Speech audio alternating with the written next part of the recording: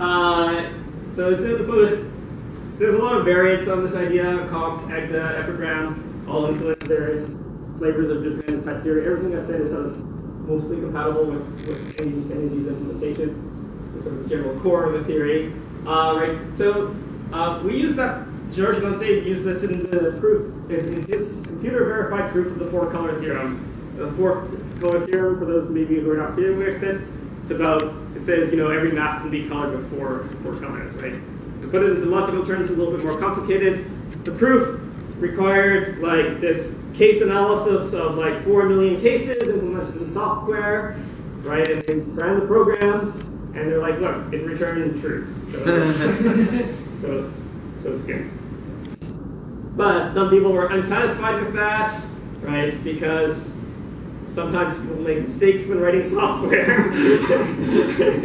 And so just because the program returned true, right, what does that really mean if it's true?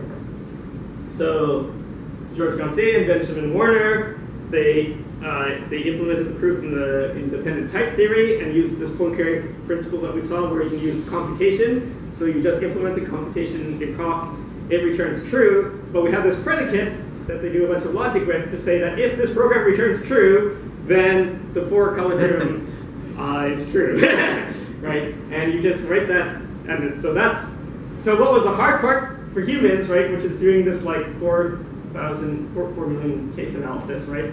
Right. Like, if I were when I was a mathematician, I would say that's the hard part of the proof, right? But it turns out that's actually the easy part of the proof, right? The hard part is showing that that computation has something to do with four-coloring maps. And so you write that predicate in conc that says that if this program returns true, then the four-color theorem is true. And then you have to do a bunch of logical reasoning to connect the reasoning that the software is doing when it's calculation to something to do with topology, right? And that is really, really hard, and they reinvented hypermaps and stuff like that, and spent a couple of years, and lo and behold, it worked. This slide was made before the most recent work by Georges. He proved the Fate-Thompson theorem, also known as the odd order theorem, which says that every group of odd order is solvable. Details of even what the statement are not all that important. But the original proof was 300 or 600, something like pages of like graduate level mathematics. All right, and it's a proof and it was done in I think the 30s or 40s. I think it was so.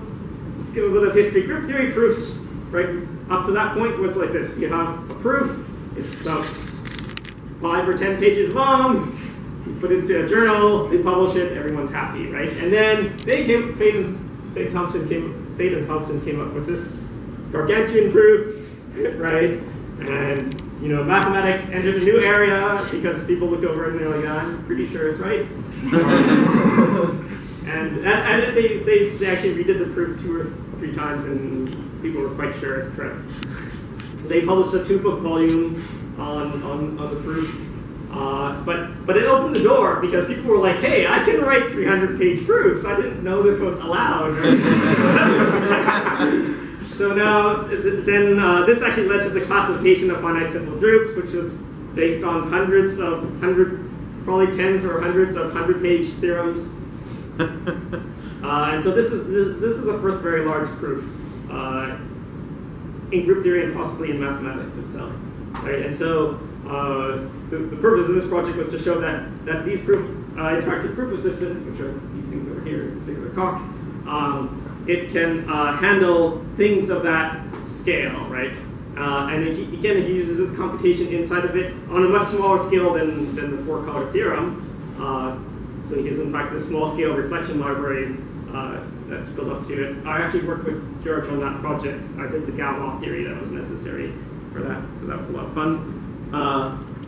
But yeah, this really works. You can really do like math using this theory. It's looked like a toy because we're doing n plus m implies m, n equals m implies m is equal to n, right?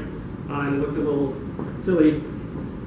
But this can really work. And there's a whole bunch of, this is sort of like the assembly language, what I presented to you, right? There's a whole bunch of meta language on top, right? They have a tactic system and all sorts of inference rules to save you from typing every little thing in the world. And it's an area that's still ripe for improvement, right? It's programming language design, right? But in essence, it all compiles down to this, right? So our functional programming language becomes the assembly language of proofs.